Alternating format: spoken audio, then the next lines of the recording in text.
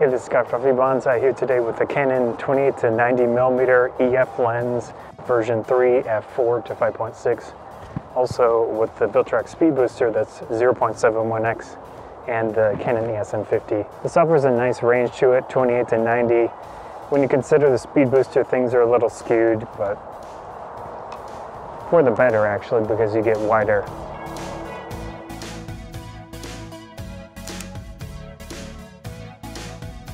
The speed booster adjusts the settings that are sent to the camera. So in this case, when you're at 28mm, you're getting f2.8. You go to 90mm, you get f4. So it is nice to have that extra step of light or so with the speed booster. And after looking at the photos from the previous photo outing, I'm pretty happy. They look nice. I have the camera set around 50 to 70mm. I think it can get as close as possible with small subjects like this.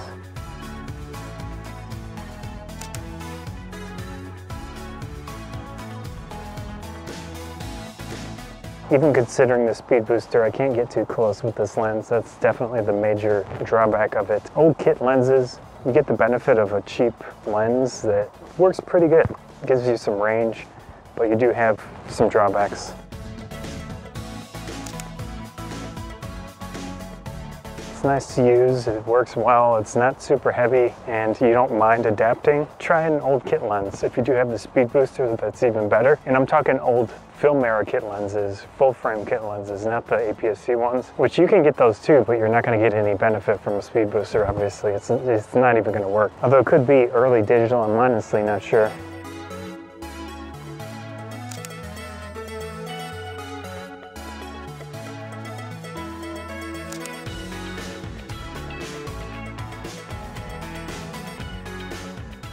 Another drawback of this lens, the front element does rotate when you focus. So if you do use a polarizer or something similar like that, you need to keep that in mind because it will shift.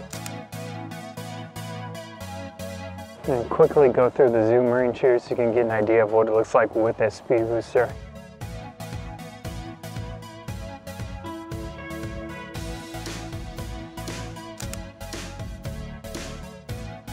One negative of this Viltrox speed booster is that it pulls some of the battery charge down as you just leave it sitting, which is not great. Obviously, if you're going to use it in a professional situation, you really need to keep that in mind.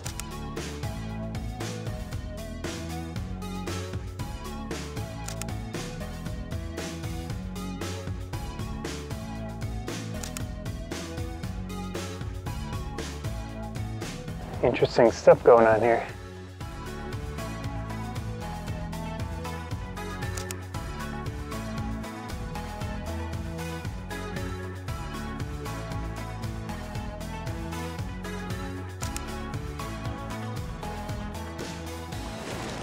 See how much range we've got. Probably just enough.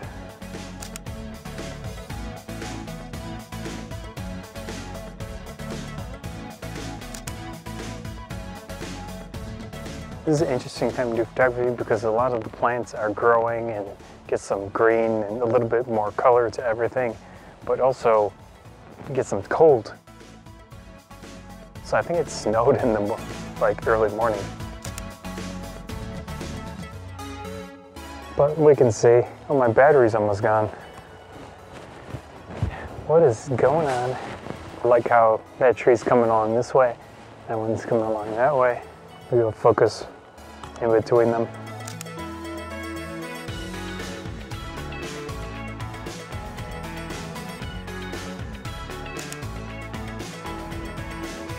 The autofocus system isn't amazing on this setup, but it works. It's not super loud, you can hear it. Well, only sometimes really, but you can see that the whole thing is moving.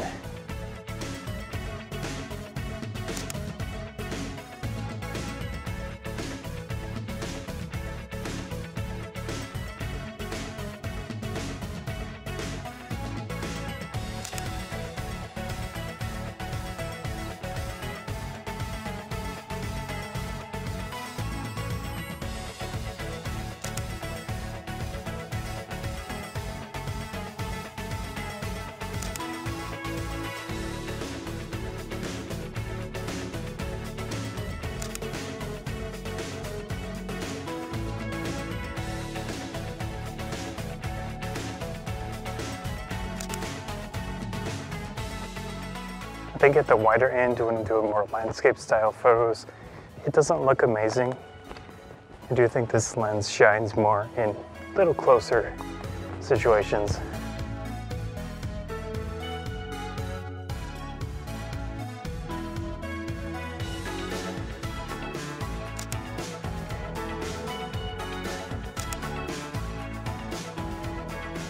Having that bit of range is nice to crop out some of the more distracting elements to the frame.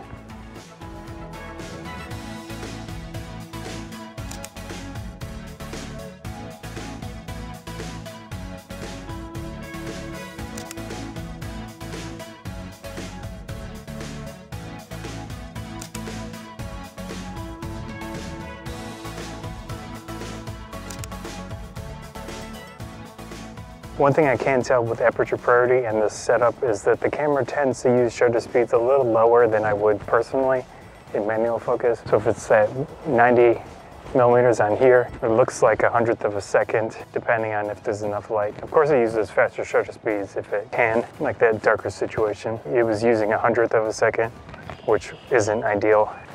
Really nice patch of yellow flowers there.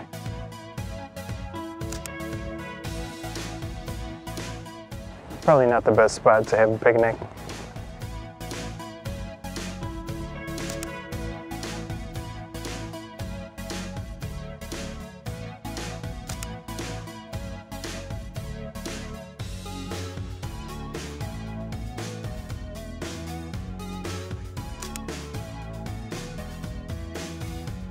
So many picnic tables that get destroyed. I don't get what the deal is with that. I'm thinking maybe people move them closer to the water and then no one takes them back. Almost fall colors. That doesn't make any sense.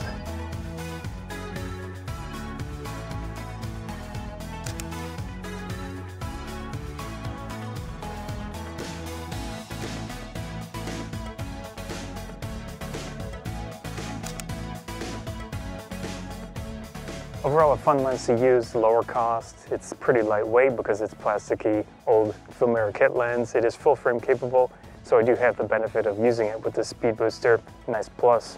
I have seen photos from the previous failed photo shoot or photo outing, photo walk, whatever you want to call it, with the speed booster, and they look pretty nice. There were some that were very detailed. There were some that weren't so much.